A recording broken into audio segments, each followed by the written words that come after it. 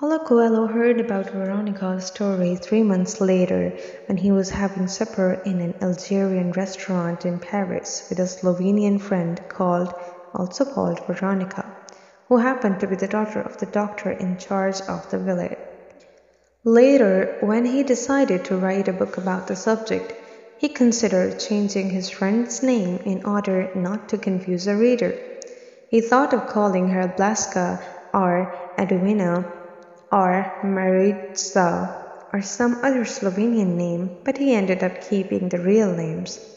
When he referred to his friend Veronika, he would call her his friend Veronika.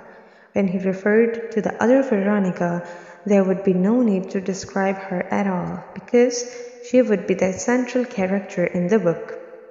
And people would get irritated if they were always having to read Veronika the lunatic or Veronika the one who tried to commit suicide. Besides, both he and his friend Veronika would only take up a very brief part of the book, this one. His friend Veronika was horrified at what her father had done, especially bearing in mind that he was the director of an institution seeking respectability and was himself working on a thesis that would be judged by the conventional academic community. "Do you know where the word asylum comes from?" she was saying. "It dates back to the Middle Ages, from persons' right to seek refuge in churches and other holy places. The right to asylum is something any civilized person can understand. So how could my father, the director of an asylum, treat someone like that?"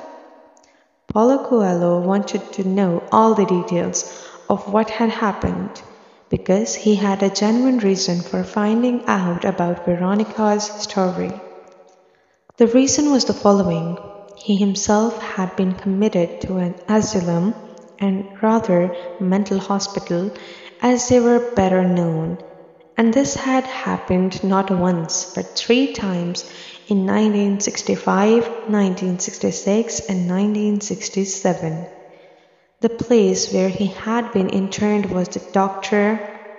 Ares de Sanatorium in Rio de Janeiro. Precisely why he had been committed to the hospital was something that even today he found odd. Perhaps his parents were confused by his unusual behavior. Half shy, half extrovert, he had the desire to be an artist. Something that everyone in the family considered a perfect recipe for ending up as a social outcast and dying in poverty. When Paulo Coelho thought about it, and it must be said, he rarely did, he considered the real madman to have been the doctor who had agreed to commit him for the flimsiest of reasons. As in any family, the tendency is always to place the blame on others and to state adamantly that the parents didn't know what they were doing when they made that drastic decision.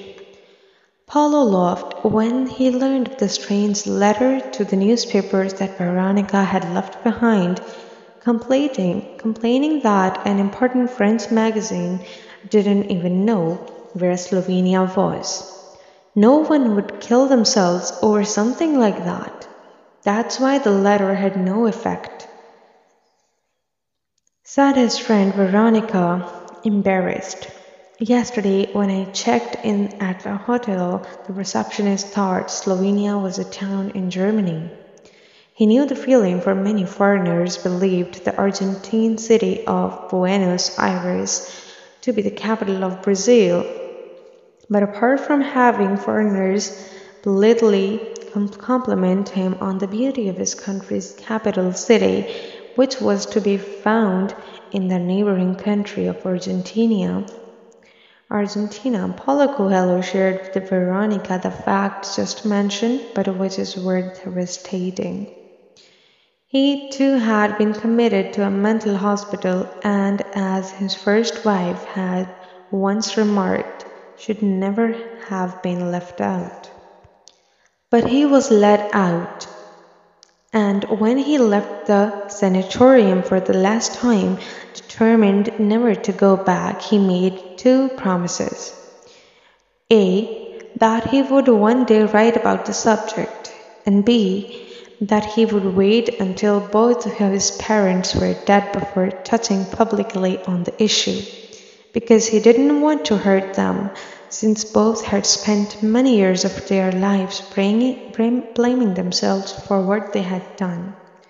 His mother had died in 1993, but his father, who had turned 84 in 1997, was still alive and in full possession of his mental faculties and his health.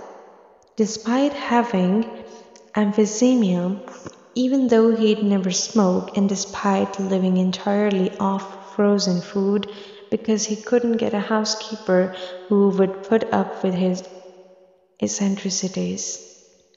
So when Paulo Coelho heard Veronika's story, he discovered a way of talking about the issue without breaking his promises. Even though he had never considered suicide, he had an intimate knowledge of the world, of the mental hospitals, the treatments, the relationships between doctors and patients, the comforts and anxieties of living in a place like that.